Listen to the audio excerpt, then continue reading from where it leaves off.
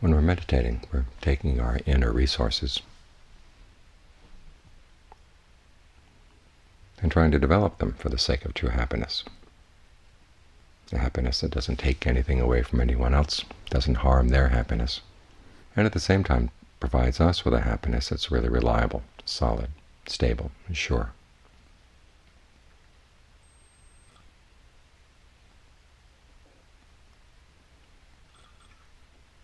The more happiness we can find inside, the less we need to depend on things outside. And the less we depend on things outside, the less we're going to be taking away anything from anyone else. That's the way the world outside is. One person gets something and the other person, somebody else, has to lose. But when we develop our inner resources, nobody loses. We benefit, and the people around us benefit as well. So what are these inner resources?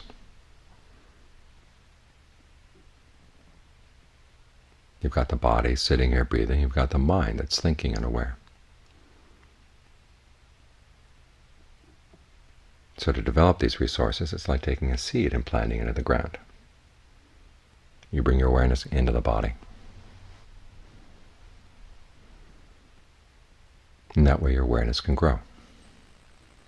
It's not running around all the time trying to create, jerry-build this little world, that little world, then finding that the world collapses and running off and trying to find another one, create another one. It doesn't waste its time doing those things. It settles into the body. It tries to be as fully aware of the present moment as possible, particularly be fully aware of the body, fully aware of the breath, knowing when the breath is coming in, knowing when it's going out.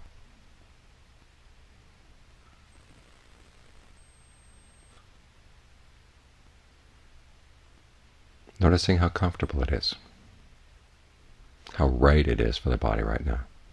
If you're tired or sleepy, you may want to do some energetic breathing, deep, long in breathing, short out breathing, to help keep you awake, to build up your energy. If you're feeling too tense, you may want to breathe in a way that's more relaxing.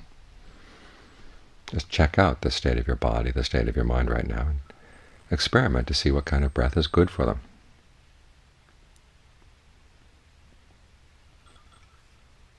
You can focus your attention at any part of the body where it's easy to see that now the breath is coming in, now the breath is going out.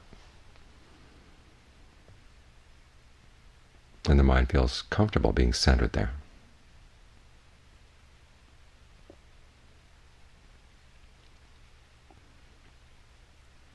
So those are your resources.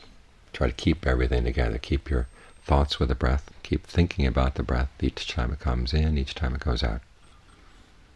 This ability to keep that thought in mind, that's mindfulness. Sometimes we hear mindfulness described as present awareness. Actually, the word for present awareness is sampajanya. It means alertness, all around knowing in the present moment. That's sampajanya. Sati, or mindfulness, is keeping something in mind. In this case, you're keeping the breath in mind.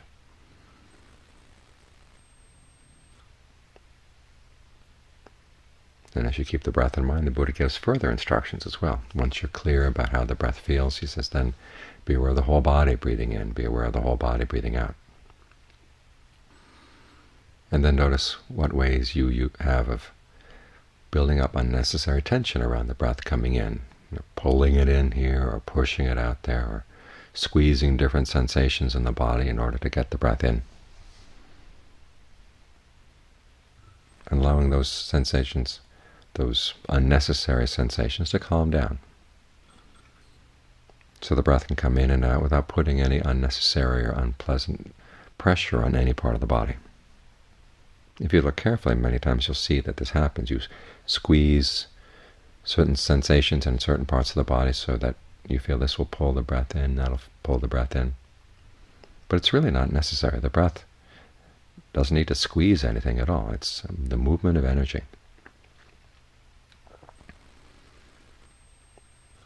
So anywhere where you find you're squeezing the sensations of the body, back off. Leave those sensations alone. Allow them just to be. the more consistently you can allow them to be all the way through the in-breath, all the way through the out, the more you find a sense of rapture developing, a sense of ease, fullness, refreshment.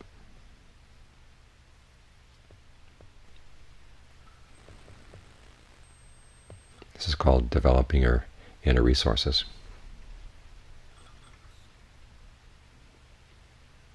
For the sake of alertness, for the sake of mindfulness, concentration, and discernment.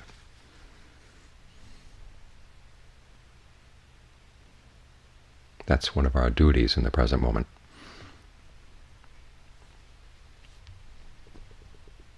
Actually, there are 4 kinds of things you're going to find in the present moment. The Buddha's 4 Noble Truths are right here. We tend to think of the teaching of the 4 Noble Truths as something more abstract, but it's actually a framework for looking at what you've got right here, right now. You've got 4 things. There's going to be stress or suffering someplace in your awareness of the present. And at the same time, there's a mental activity that's a cause of stress. And then there are mental activities that help put an end to stress.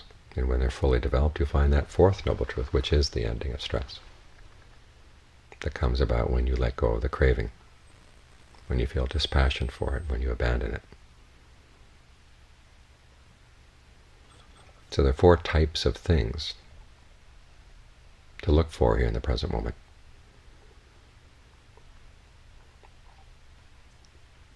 And there's a task or a duty appropriate to each. You develop the path. That's what we're doing right now, developing mindfulness by staying focused on the breath. And at the same time, when you get more and more clear about having a consistent intention of the mind, this develops discernment. Discernment of probably the most important part of the present moment, which is the intention. That's shaping how you experience things right now. When you're meditating, you're setting up a very clear intention in the mind. You're going to stay with the breath. When you find that you can stay with the breath, then you move on to training yourself, as the Buddha says, to be aware of the whole body as you breathe in.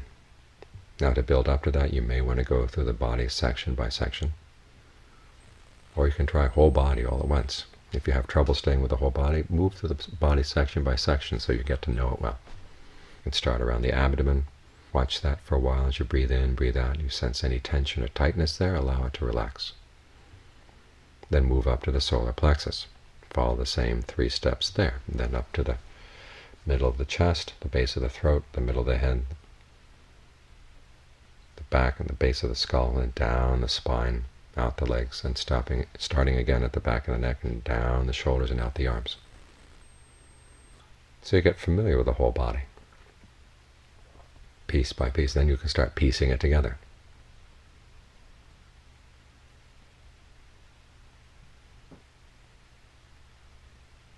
So what you're doing is very consciously setting up an intention and trying to maintain it. As for any other intentions that may come in the way, just let them pass.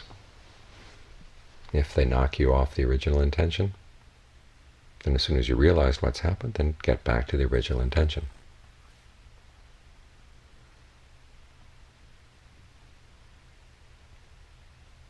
So at the moment we're developing mindfulness and concentration.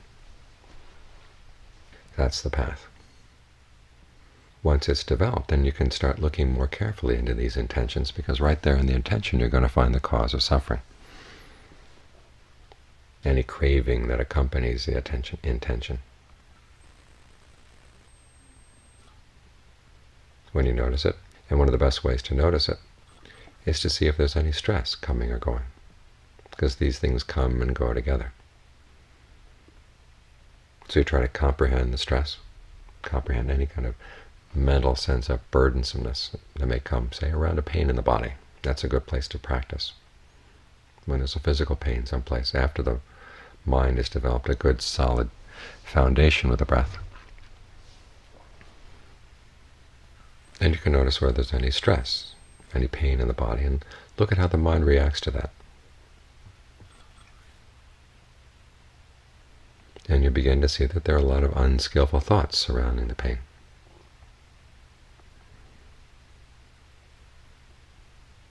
So your duty there is to abandon them. Because the mind usually doesn't just look at pain. It has lots of intentions around the pain. And many of them are old habits we picked up way back when, before we could even speak, when we were little babies. We suffered from pain, and there was no one there to explain it to us. No matter how much our mother would try to comfort us, she couldn't say, now focus on the pain and learn to understand the pain. We couldn't understand it. We're just face to face with pain, trying to deal with it in whatever way we could think of. And many of our subconscious reactions to pain come from that period, which means they're pretty ignorant. So now is your chance to back up and unlearn some of those unskillful habits. So if you see any unskillful thoughts surrounding the pain that are contributing, making it more stressful in the mind, then let them go. That's the duty with regard to the second Noble Truth.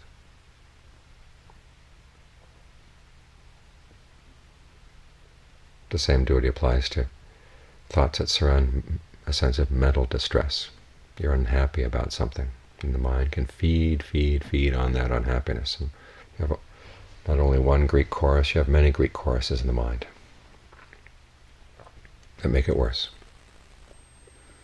And your duty with regard to them is to abandon them.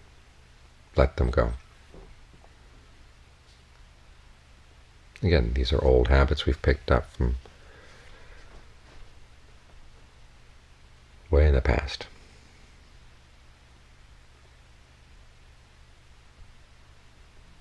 From times when we didn't know any better. Now is our chance to know better. To look at unskillful patterns of thinking when they come up in the mind and realize, I don't have to keep feeding these. I don't have to believe these. I don't have to encourage them. Just let them go. If they arise again, you just let them go again. No matter how many times they arise, just let them go, let them go. Hold on to the breath. The more you can keep both hands on the breath, then it's harder to hold on to anything else.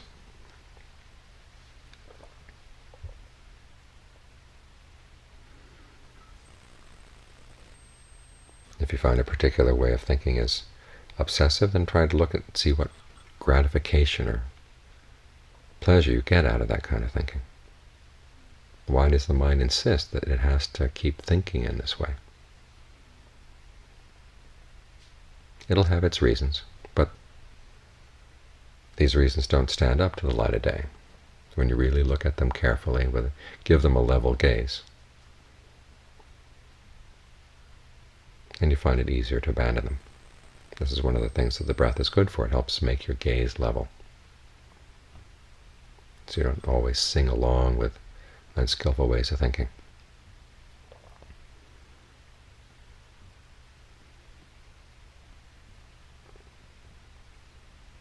So in this way you have standards for what to do in the present moment. Sometimes we get a very simplistic idea of what we have to do as we meditate. Just let go, let go, let go. We've got to hold on to some things. You've got to develop some things.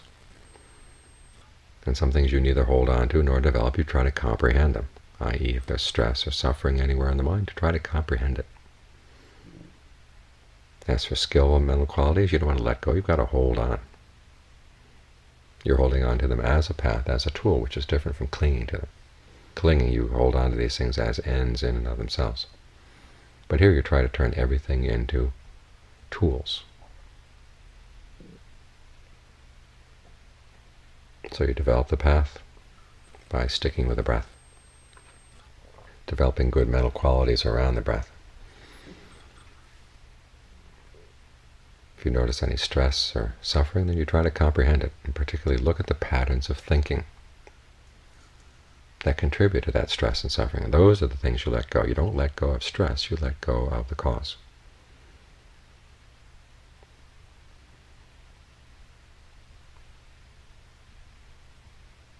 And as you let go of the cause, you get some hint of what that third Noble Truth may be like. Try to appreciate how much nicer it is in the mind, more congenial it is in the mind when you're not holding on to unskillful thinking.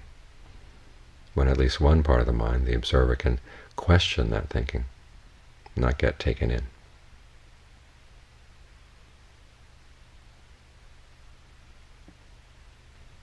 If you keep this up, ultimately you'll be able to complete the duty with regard to that third noble truth, is that you really realize it, that there is a cessation of suffering, there is an end to all the stress that you've been causing yourself.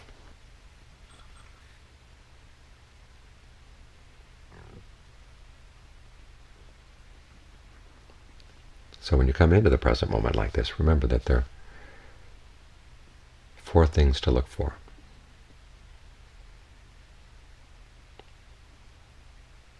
And that there are tasks that are appropriate to each. You don't come into the present moment and just try to let everything go.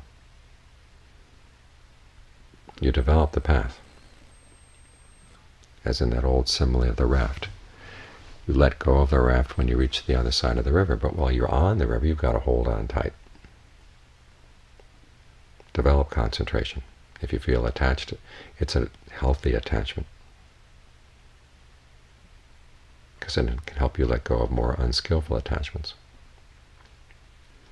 When the mind is well-centered, then it's in a position where it can really see where there's stress, what element of craving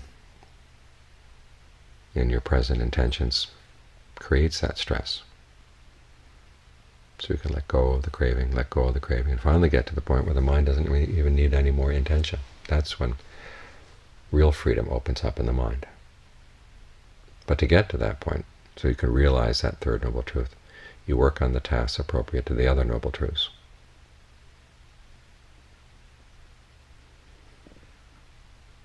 This is a quality that's called appropriate attention.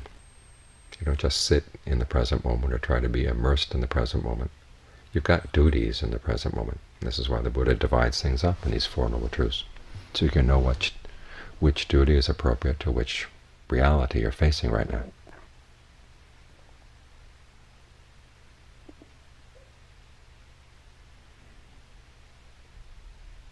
So keep this pattern in mind.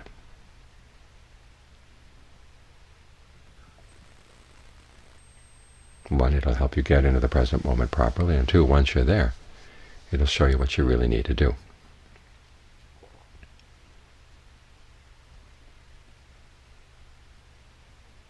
to get the best results out of this meditation we're doing right now.